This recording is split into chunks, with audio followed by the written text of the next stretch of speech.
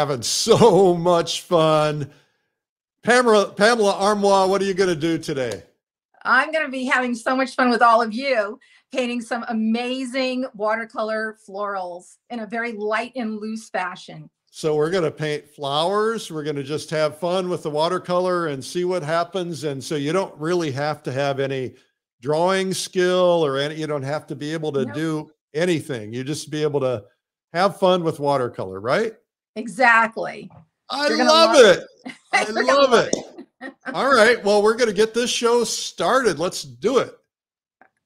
It's Art School Live with Eric Rhodes.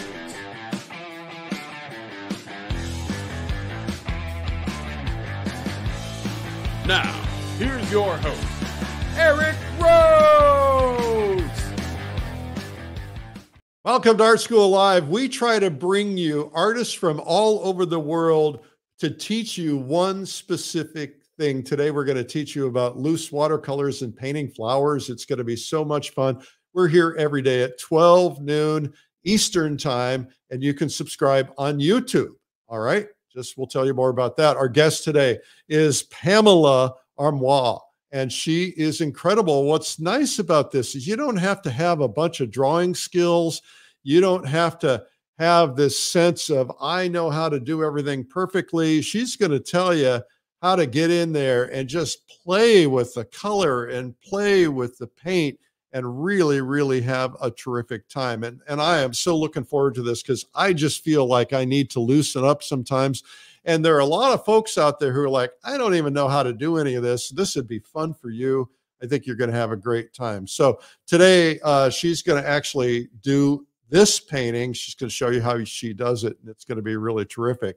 So as I may or may not have mentioned, my name is Eric Rhodes, and I'm the publisher of several art magazines and newsletters. And we are here every day at 12 noon. You can subscribe to this thing on YouTube. Now, we have a gift today. You're going to be able to win a pair of value specs, which help you see color. Actually, they take the color out and they help you see values. And to be able to see values is really important in learning to paint. And they make great Christmas presents. So we'll have that. All you have to do to win that is to get into the comments and say something. And the best thing to say is, I'm watching from wherever that might be, right? So we have people watching from all over the world. So tell us where you're watching from today. The winner of the last prize that we gave away is Dave Patrick in Banning, California. We have for you today a wonderful video. Watercolorlive.com/101 tips. It's 101 watercolor painting tips, tricks, and techniques. You can get this for free from us. Just go to watercolorlive.com/101 tips. And to subscribe, remember, go to YouTube, look up Art School Live.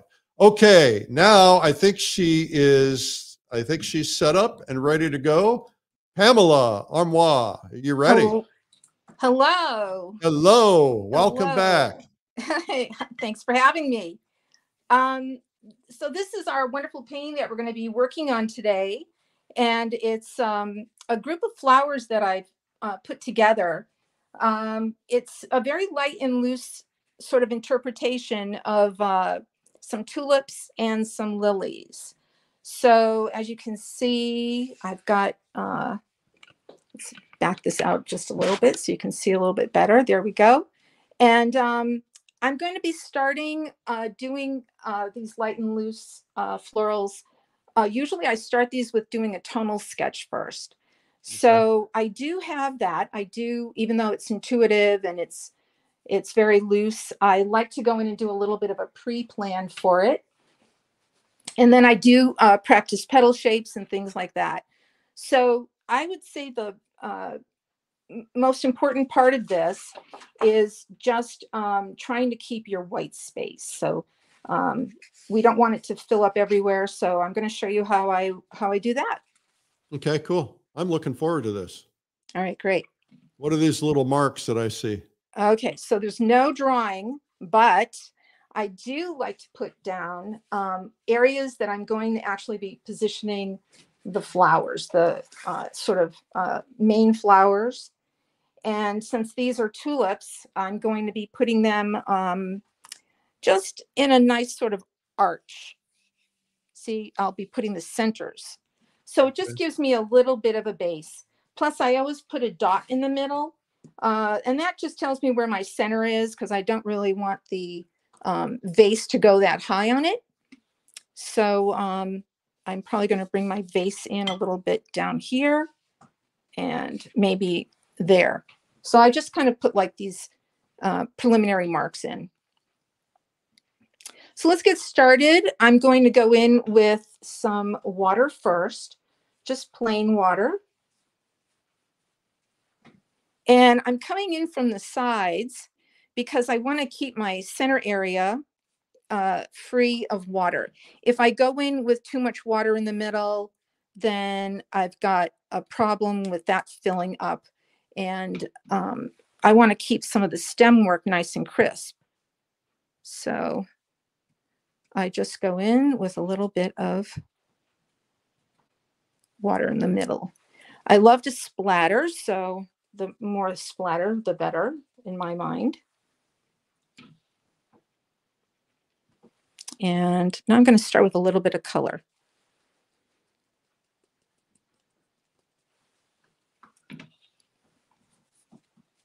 Now, because I don't draw first, it's kind of important for me to keep an eye on where my spaces are between the water. I don't, like I said, I don't want to fill it all in. So I don't really want to go in and spray it. A lot of watercolor artists go in and they spray first, and that's not something I really want to do.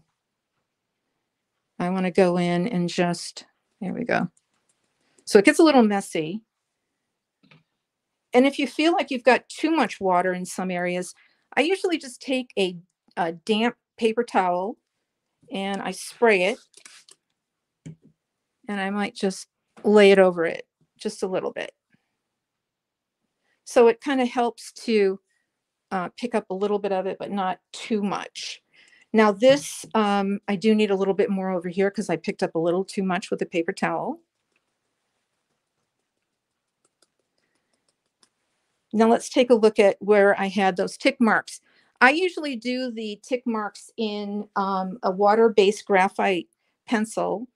So I like my Sketch and Wash for that because it's not going to stay permanent. So I don't have to worry about erasing it. And then I'm going to just go in with a large brush. I always work large to small and light to dark. So my lightest, largest area is the background.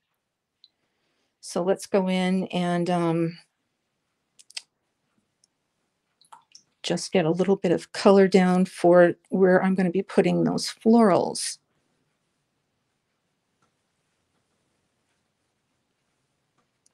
And it's going to move around a little bit. It's all right. The more it moves, the better, I think.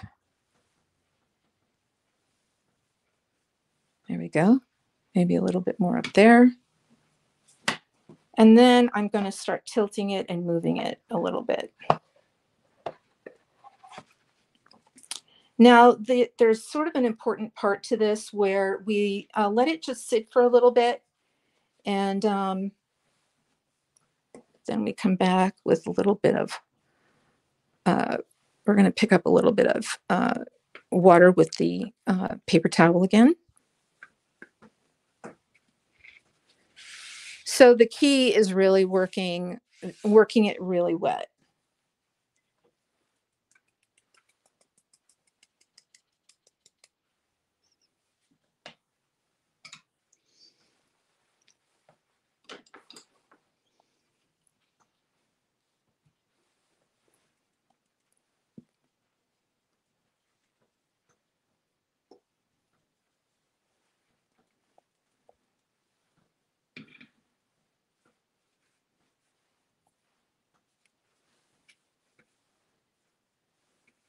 So I'm just sort of establishing my background.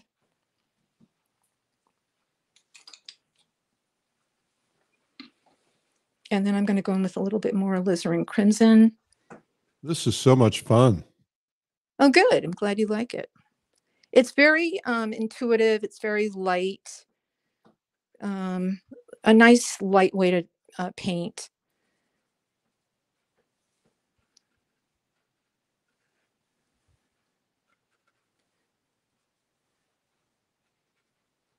And if you start losing a little control, that's the whole key to this, is not losing too much control. So it looks like your blotting rag is wet. Very wet. Not dry. Tell me why. You're right. It's pretty wet, and I keep it damp. What I try to do is just cycle throughout the whole piece. So when I cycle something, I try to work on multiple areas at the same time. So let's go in with a little bit of more of a yellow green. I'm gonna put in the base.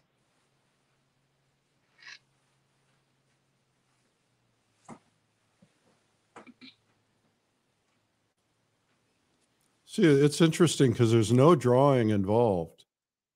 No, you have to.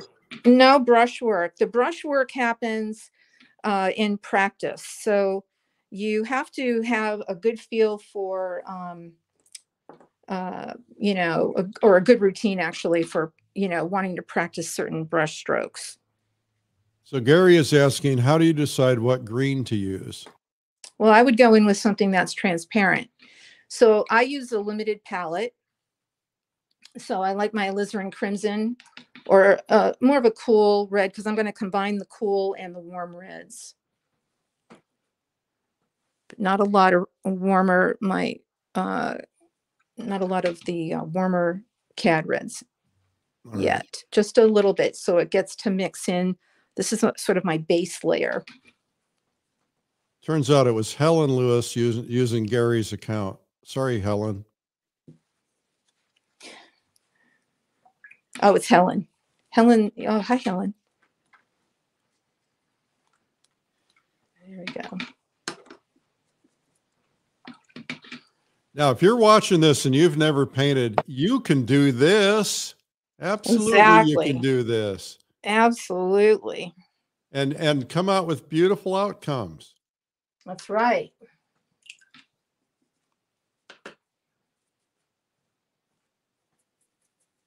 Now I'm going to go in. I'm going to start adding some darker tones.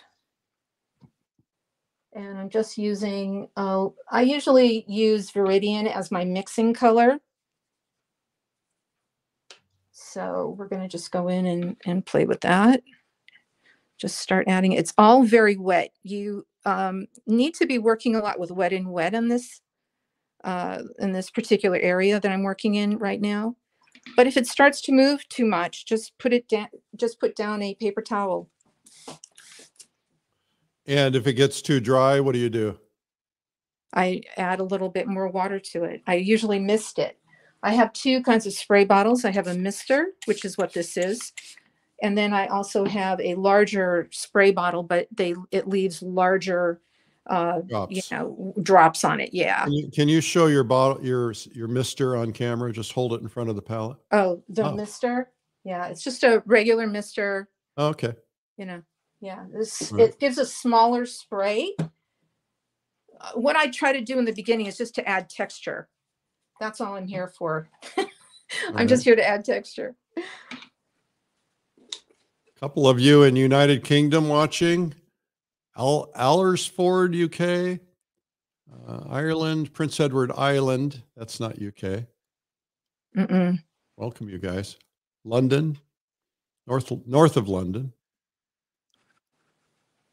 All right, I'm going to go in and just darken up. So the way I go in and I just darken it up is I'm just adding pure color to it. I let the color mix on the paper, but I have a nice foundation. If it starts to move too much, I just go in and I either lift or I put down a little bit more, you know, paper towel to just lift it if I don't want to lift it with my brush. And let's just add a few up here. So the reason why I do a little preliminary sketch is that I have an idea as to what my composition is going to be.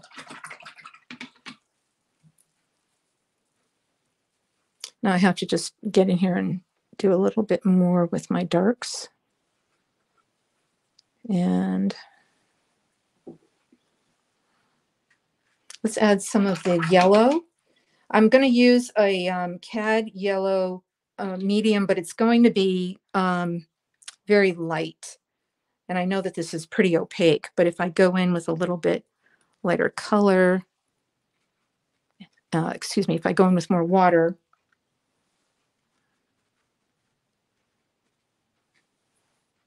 it won't be a problem.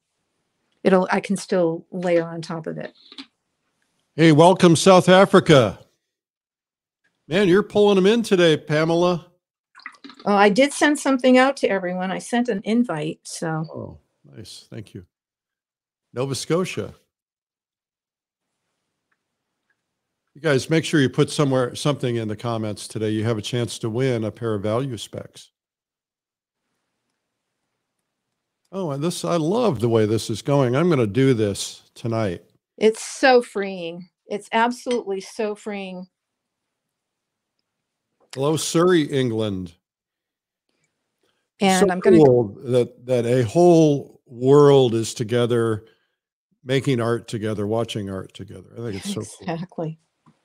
All right, I'm going to go in with a flat brush now because I want to, as I Will step you show the difference to our viewers in case they don't know what's a flat brush versus the kind of brush you were using? This is a calligraphy brush, a Chinese calligraphy brush. And then this one is a flat brush. It's about a 1-inch flat brush, and it's synthetic as well as natural hair.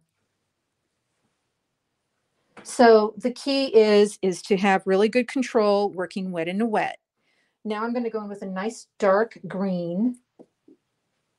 I mix that with my Payne's gray, which I use instead of a black, but I'm just going in and letting it and trying to establish some areas that I want to accentuate my some of my flowers.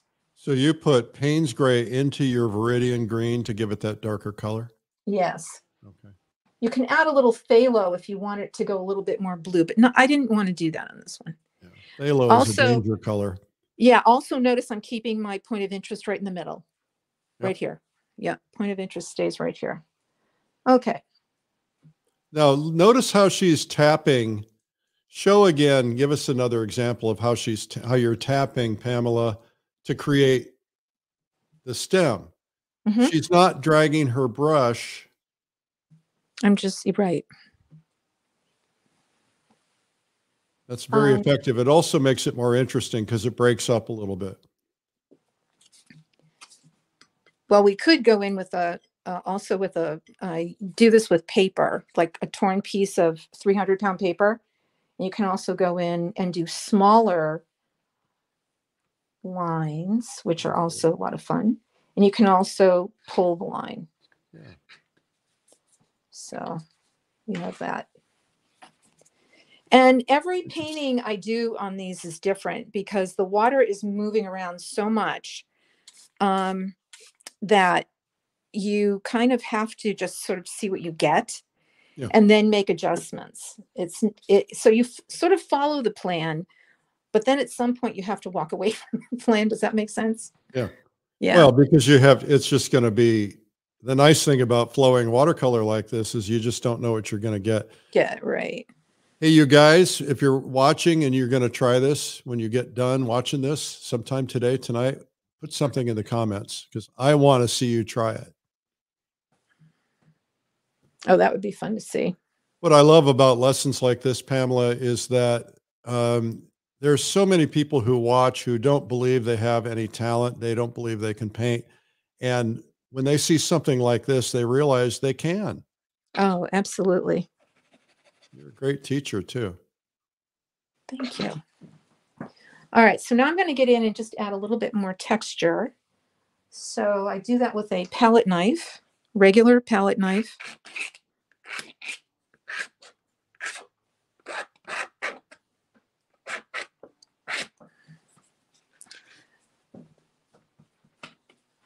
Many times I turn it upside down.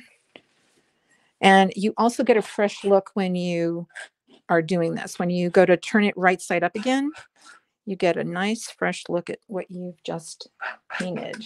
So It's always good to turn your art in different directions. There we go. And I can also see some. Helen asked, how do you decide the colors you're going to use? I use a limited palette. So I use an American palette and a European palette, What's which that mean? is, that means my American palette is cad red, cad yellow light, and ultramarine blue. That's my American palette. My European palette, I use two separate palettes, but I interchange the reds, the yellows, the blues. My European palette is alizarin crimson, cad yellow medium, and phthalo blue green. So why do you call it a European palette? I think that the colors are just richer. They're very rich. They're very old world. So yeah, but why crimson, not just say I'm using different colors? Why? So you think that it came from influences of Europe? I'm just trying to understand. Well, I learned how to paint in watercolor and mix paints because when I was a teenager, I worked for an art restorer. And so these palettes are and he called them American palette and European palette. I see. Okay. And they were the Renaissance artists used to use these palettes. Okay. So I'm not exactly sure why he called them that, but right. That's what he called them. Hello, Northern Norway. Kristen says it looks easy, but it's not, but it's beautiful. I think you're right. I mean, it takes a long time to learn how to do this, but you have a better shot of trying something like this than trying to draw a face or a vase. Mm. Now, I will go in with pencil just to see where I've got some flowers forming. So I definitely have a flower here, and I definitely have a flower here, and I have two smaller flowers and maybe a smaller flower up there. So I actually really, really like that. So I'm just going to accentuate one of the petals here. And then I'm probably going to accentuate this petal. I don't get into too much pencil in my drawings, but if I am going to add it, I'm going to probably add it now, only because I want it to blend in a little bit with the color that's already wet. Okay, so let's keep going with some additional splatter. You have to keep sort of feeding that background because it keeps moving, and when it if it's too wet, it's just going to dissipate into the background kind of thing. So you definitely want to make sure that you have a little bit more color kind of going in there all the time.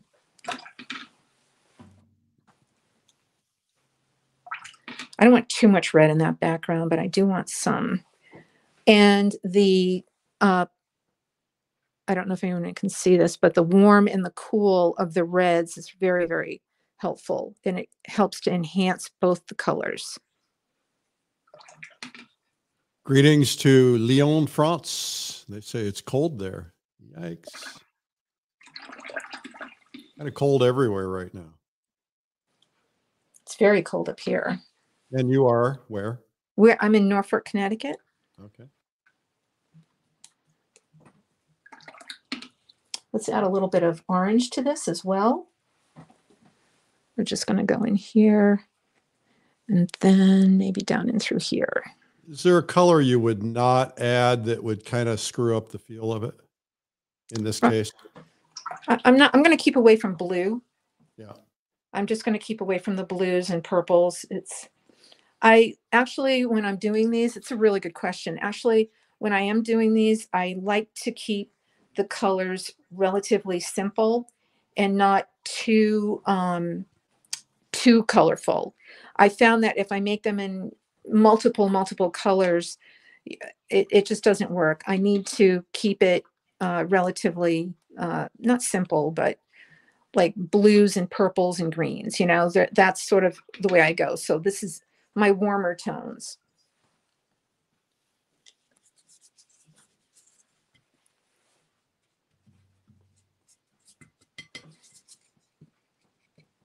I'm going to add a little bit of my Viridian full strength in there.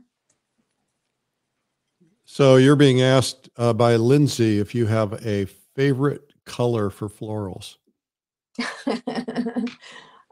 Favorite color for florals would probably be this particular combo of the red with the red and green, just because they are opposites on the color wheel, so it's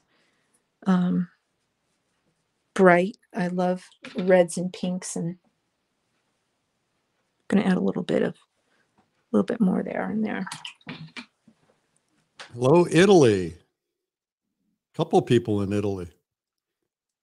Okay, nice. Hello.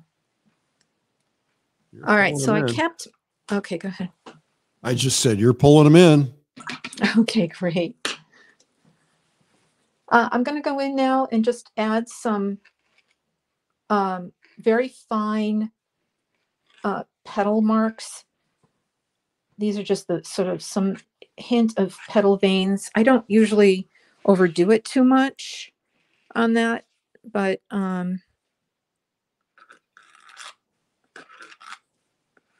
it's just going sideways. That's too dry. If it gets a little dry, that's when I go in and I mist it with my fine mister.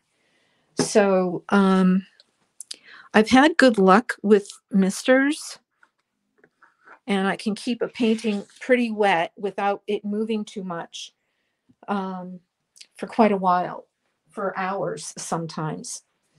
I'm going to add a little. Not too much water, I assume. Pardon me? The key, I assume, is not too much water. Right. Not overdoing it. Right. Well, you have to kind of stay in control of the watercolor all the time. That's kind of how it goes. Yeah. Can't really control watercolor. Yeah. Right. It's the only medium that sort of moves itself. Yeah. And do you have a favorite flower that you like to paint? Or do you do probably, yes, peonies. Peonies are my warm-up flower. I've probably done 300. They're my warm-up flower. If I go to the studio and I just don't feel like painting, I'll sit down and I'll say, I'm just going to do a peony study. And I do those. And it loosens me up. I never go into my studio and just sit down and start painting. It just doesn't work that way for me. That's a great tip. Yeah. I always kind of just go in and just have fun. So there's a question about what kind of paper you're working with. And, okay. One of the things that I think is confusing for most of us who are learning watercolor or might not know is you go in and you see different kinds of paper. You see cold press, warm press, you see rough. What are the differences? What are you using here? This is definitely 140-pound cold press. It's buckling, so I didn't stretch it, but it's a Fabriano Artistico, which is not my usual, but I had large sheets of it that I need to use. You don't want those sitting around for too long, Yeah. And so it was a big size sheet, and I cut it into quarters, and so that's what I'm using. And it's not the rough, it's just the regular 140-pound. Okay. But it's the bright white sheet. It's not the. But you said something about you didn't stretch this one, but do you normally stretch your papers? Sometimes, yes. And how do you stretch a paper? I soak it for 2 to 3 minutes, and I put it on a board. I don't use gator board or anything thin. I use a plywood, and I tape it down with a gum tape. And then as I'm putting it down, I just kind of you kind of squeegee it with your hands. It's hard to describe. Yeah, it's a good process though, and it's wonderful. And then you let it dry naturally. You don't put a blow dryer on it or anything. What's the benefit of stretching paper? It won't buckle like this. See how this is pretty buckled. Oh, but okay. It's okay to do that here. It's just that I'm working super wet, and as long as I have it taped really well on the sides, which I do, it will lay flat at the very end. What if you're painting on a block, where they have the blocks kind of glued together on the edges? Will that buckle? Um, they buckle a little tiny bit, but nothing like this is buckling. But I don't usually use the larger of the blocks. I like to literally get the large sheets and just cut them down. Okay. There's another one from Ireland. There's several from Ireland today. If you're new to this, we're here every weekday at 12 noon, streaming live, doing art lessons with different artists every single day. We've been doing it since COVID began, and we did it 7 days a week for 7 months, the first 7 months of lockdowns, and then we've kept it 5 days a week since then. We've had literally millions of views. Hello, Argentina. And if you want to subscribe, we'd appreciate it. That'd be nice. On YouTube. All right, so I'm kind of just winding down with this. There we go. Let's just add a few more pieces here. I usually like to take my my pencil. This is a graphite sketching wash, so it's water based. And sometimes I just put it in the paint. And just going to have a couple of other flowers coming very low. So I've got some that are, I'm not going to fill in, and I have others that are filled in. Nice. And then I'm going to make some centers right here.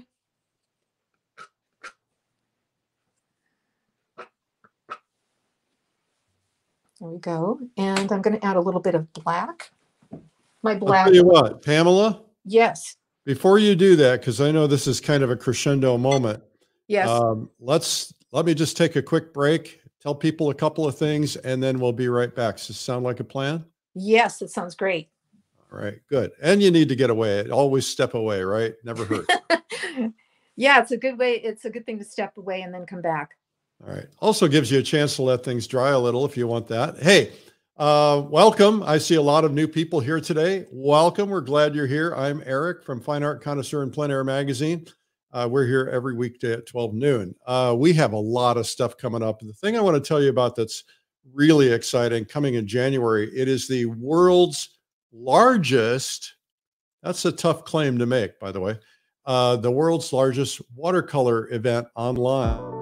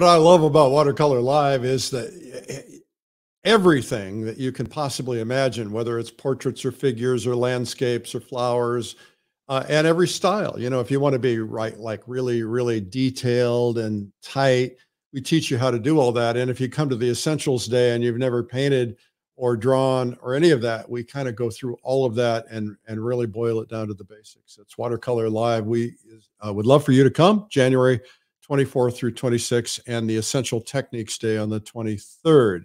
You could still get discounts at Watercolor Live, and you can use the discount code ASL for Art School Live. Use that discount code, and I don't know what percentage you get off, but you get something off. That's cool. We also have coming up the Plein Air Convention. The event is going to be taking place in the Great Smoky Mountains and at Cherokee, North Carolina. It's 5 days, and it's incredible. 5 stages, teaching everything you can possibly imagine, landscape painting mostly, and then we go out and we paint together. So that's the Plein Air Convention. So make sure you check that out. Okay, I'm going to get back to Pamela now. Here we go, Pamela. Hello. Hello. Hello. Okay, so what I'm going to do at this point, I'm not going to go in with the black. I decided it moved around a little bit. I'm going to go in and I've got a lift for tone. So I have 2 ways of doing that. I can do that with a brush. Repeat what you said. You said lift for tone? Lift for the correct tone. Okay. Exactly. So a tone is like a value. So you wet your brush first. I just wet it. It's damp, but it's not a lot of water on the brush. I just want to lift in a few areas to get a little tone. If that's not working, I'll go in with a damp paper towel and just press it a little bit. Because I want to create somewhat of a shape with the flowers.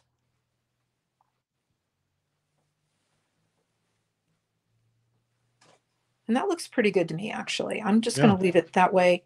I'm not going to get into too much more detail. And I'm going to add my centers, which I'm going to do in my Payne's Gray. And I do that at 100%. 100% meaning 100%. Really thick, not a lot of water in it. Almost right. Almost like it's right out of the tube. Most of the paints I use are tube paints just because I like to keep the consistency nice and damp. It's perfect for what I need. And I'm just going to go in, and it just makes the flowers so much more believable. And it's perfect for what I use it for. So let's do another one here. One up there. Okay. Yeah.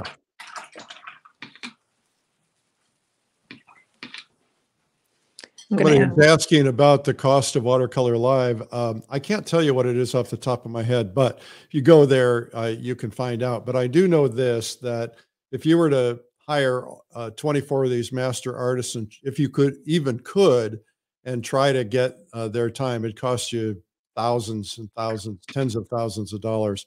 It's somewhere in the, I don't know, $300 range or something, which is it's pretty cheap when you consider you pay $600, $700, $800 for a 3 or 4 day workshop. It's pretty cheap. It's all online. You don't have to spend any hotel money. Rosalie is asking, do you always leave some of the flowers just as an outline? Not always, but sometimes I do.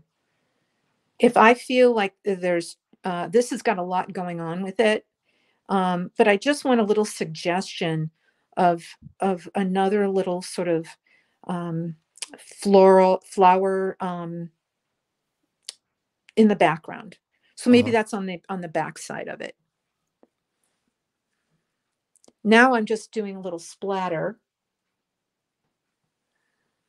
And for the splatter, I use an acrylic brush. It's a small brush, and I like it because the bristles are nice and stiff versus doing this with a toothbrush.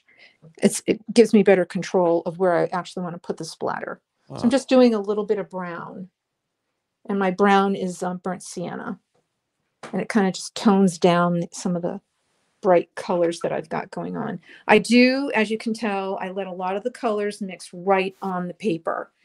I don't get into too much pre-mixing on the side. I keep my palettes pretty, separate from the other colors. Those are pretty big dishes. These are sushi dishes. Ah, perfect.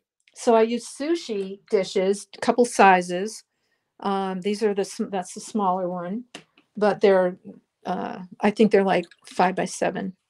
So you can really get some good mixture into the Right. And what's nice about these too is if I want the color wet, I go here. If I want it dry, it stays up on the sides. I can't turn this sideways because it'll all fall out, but Oh, do it. I want to see it happen.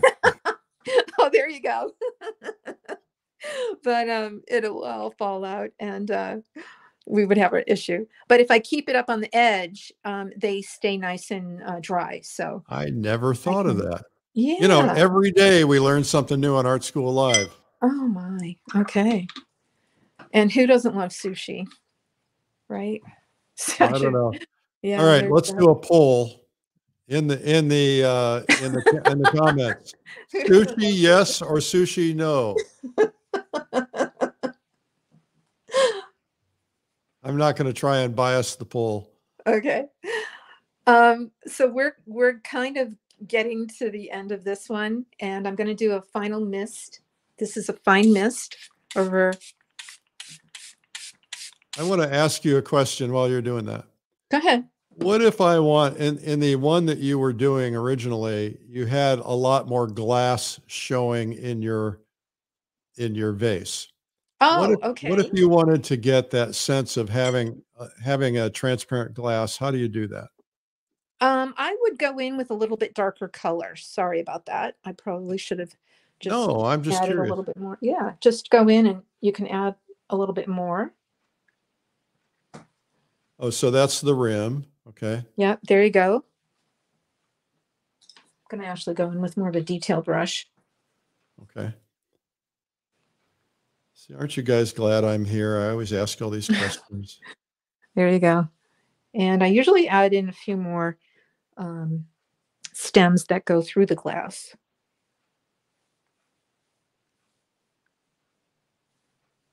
I paint these very similar to, a traditional watercolor. It's just that I work with a lot more water. So I do add the detail and texture, but I just do that at the end, which is pretty standard. So that brush is a rigger? This is this is a rigger. Okay. Oh, there's a lot of no sushis in here. Really? Ah. Oh my goodness. There's a lot of yeses too. Oh my goodness. Well, I had sushi for dinner on Friday night, so I guess I know what I do. mm-hmm. And then I'm just going to add a few more in through here. Where do you get sushi dishes? Oh, these I got at Pier 1 Imports, but I think you could probably get them at IKEA. Oh, yeah, but then you got to wait in line.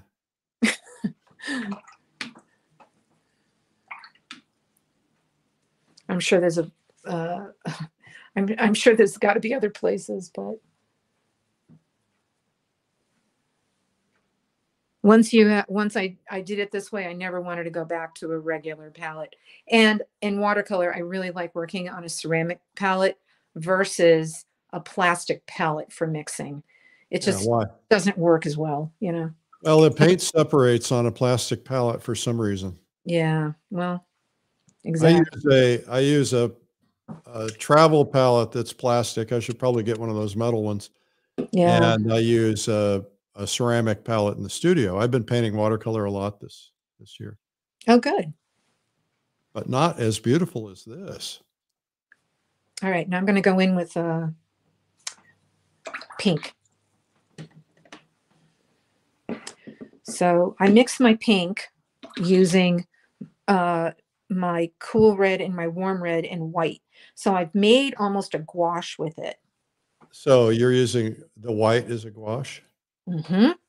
Okay. Ooh. So you save that for last because it's so opaque. Yeah. Yeah, it's so opaque. You can't really paint over it. But it just needs that little pink. This needs pink. Okay. See?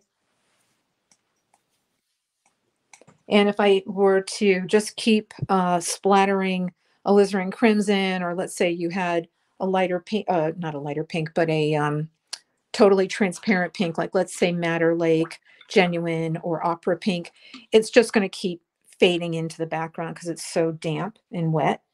But these make them turn into like a little bit of a gouache, and they hold.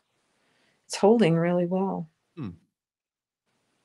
And then let's do another one over here. Really makes the painting just adding that little element. Right? Mm-hmm. Let's add a little bit more, a stem or two over here.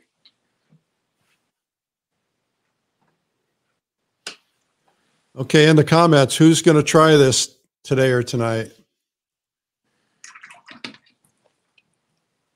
By the way, you can win a prize, value specs, for leaving a comment. We might pick you, whether you're live or replay.